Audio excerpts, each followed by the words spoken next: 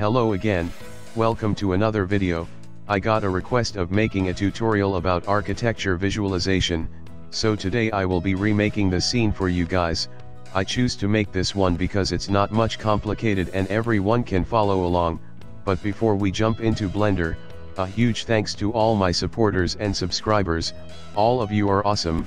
It's always your support that helps me make more and more tutorials, but if you are new here, then please subscribe my channel, Rogue Knight 3D, so you are always updated of my new upcoming videos, and if you love my work and want to support, then you can follow me on Patreon.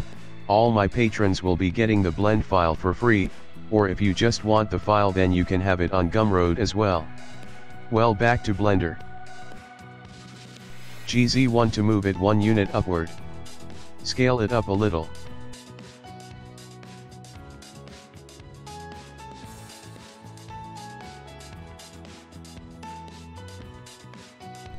Control R, bring in 2 edge loops. Scale them up so they are pretty close to the edge. Extrude both the front and back faces.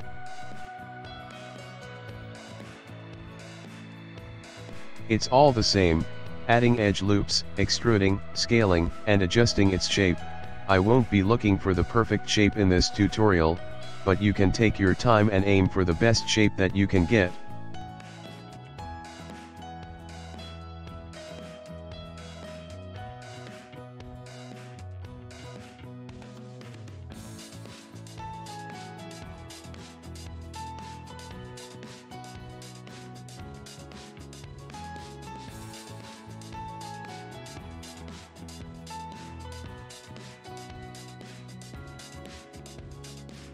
Alt select the middle edge loop, and then scale it down to take it inward.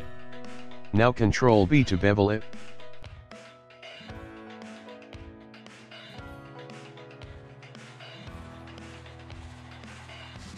Go to the Modifiers tab and select Subdivision Modifier.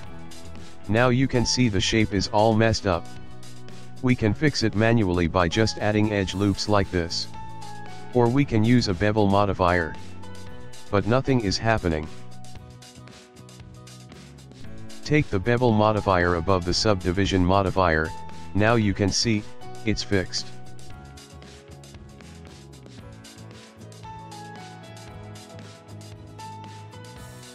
Now bring in a mirror modifier. It's mirrored but I don't want to mirror it like this. Shift right click to bring the cursor on the top face. Object, set origin to 3D cursor. Yeah, now it's much better.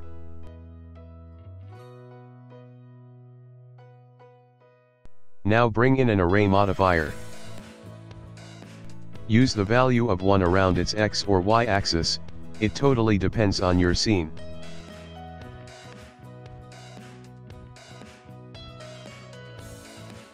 Now bring in another array modifier.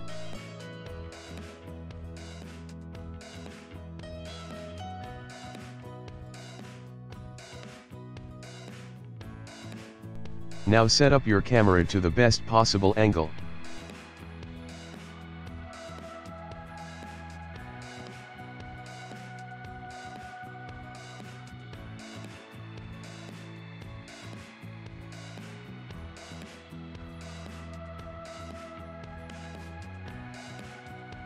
Shift A, bring in a plane.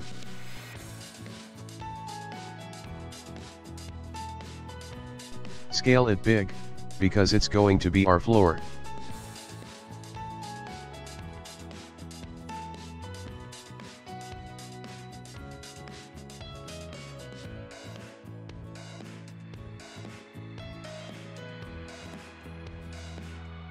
Have some extra space covered behind your camera, to avoid extra lights from the surroundings to fill up our scene.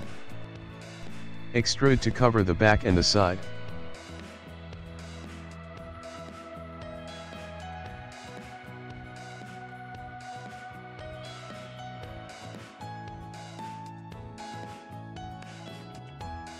Take these edges back, so they don't block our sun or additional lights that we will be adding later on. P to separate the selected face.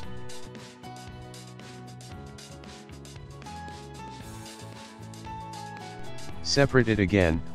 We are separating the faces which we will subdivide later, because we will not subdivide the parts of the scene that won't be visible in the render. We did this to control our poly count. Use edge loops to make a door shape.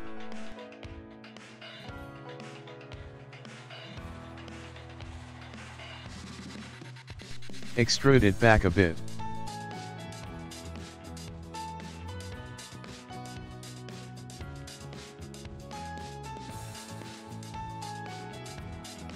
Add some edge loops on the floor.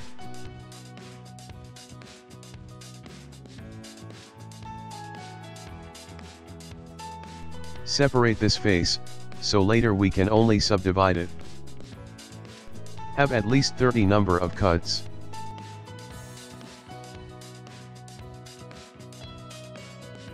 It's the same process again.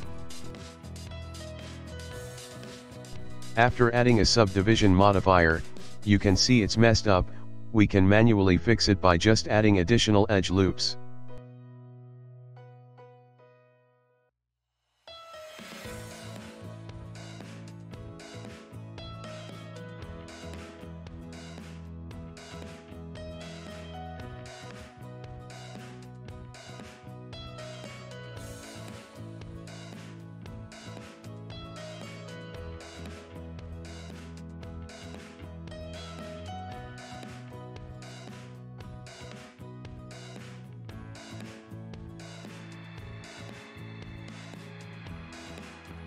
Now it's time for shading.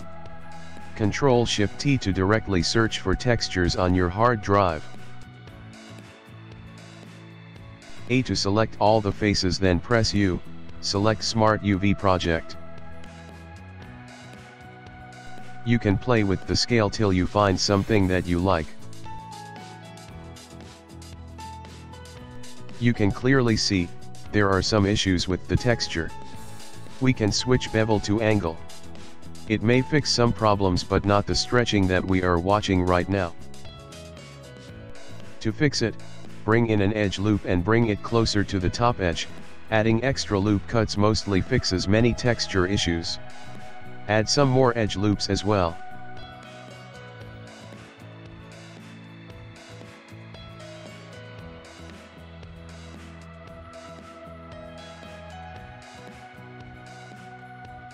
Bring in a hue saturation node, a noise texture and a color ramp.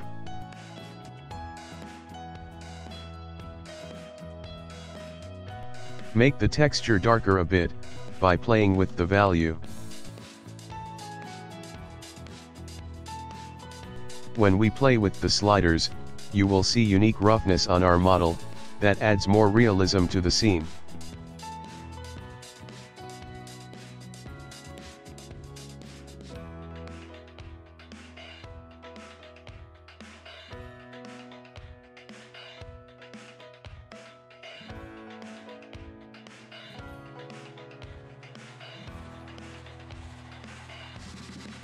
I will use the same material for the ceiling as well, but will remove the noise and the color ramp nodes.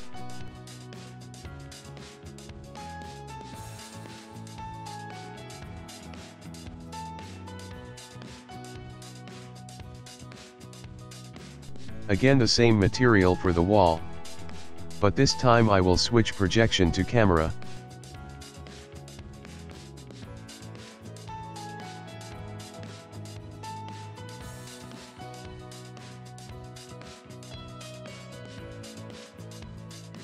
And lower the value a little bit more.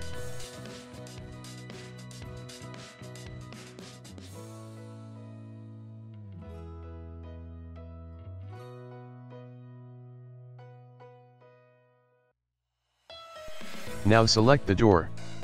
Add a new material and then unwrap. Bring in an image texture. Ctrl-T to bring in mapping and texture coordinate nodes. Now just fix the scale.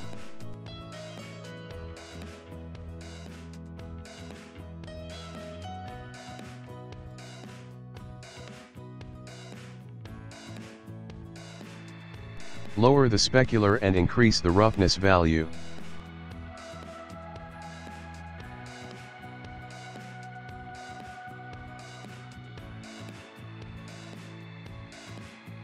Now set up the floor texture.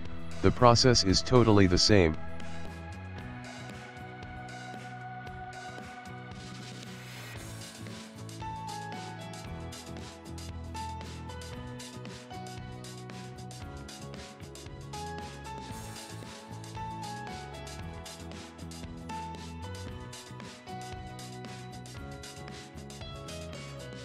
Well, if you want even more details, we can use the displace modifier. Find the displacement texture. Reduce its strength so it's still looking smooth, but still it will have a little bit of more detail. The same can be done for the other models.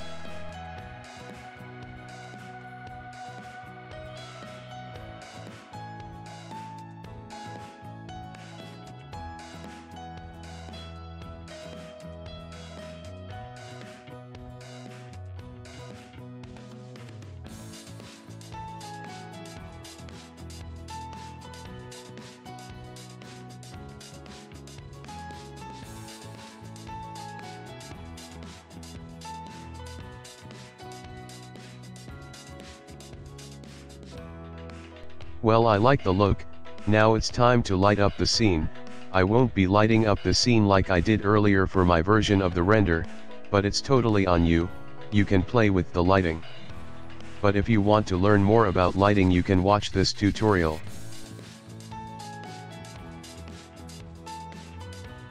Even with the sun lamp you can see it's not perfect. It's because we didn't set up our environment. We have to bring in an HDRI to light up our scene.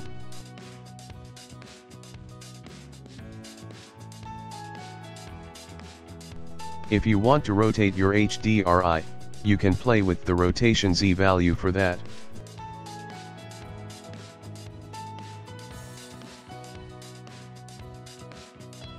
Well, if you still think your scene is not perfectly lit, increase the sun strength a little bit and increase the background strength as well.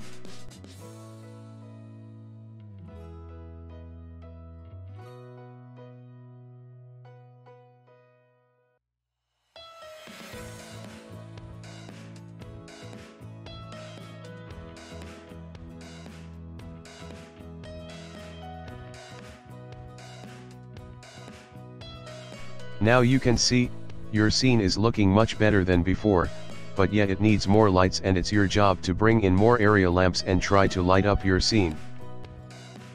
When we are all done, you can now work on other models as well.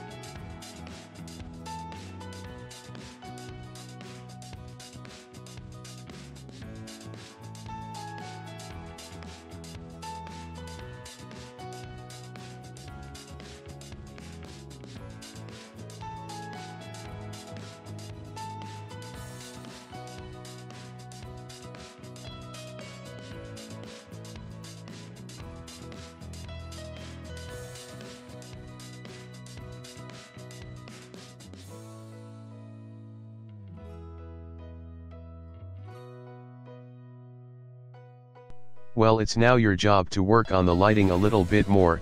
Think of it as an exercise to test your skills, and check if your scene is equally scaled up. I didn't focus on it a lot in this tutorial, but yet I really took my time to fix my version.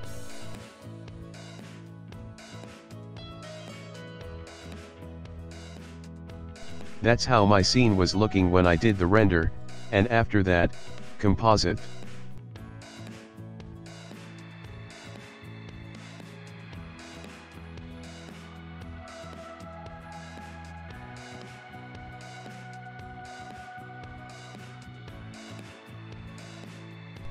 This is all for today.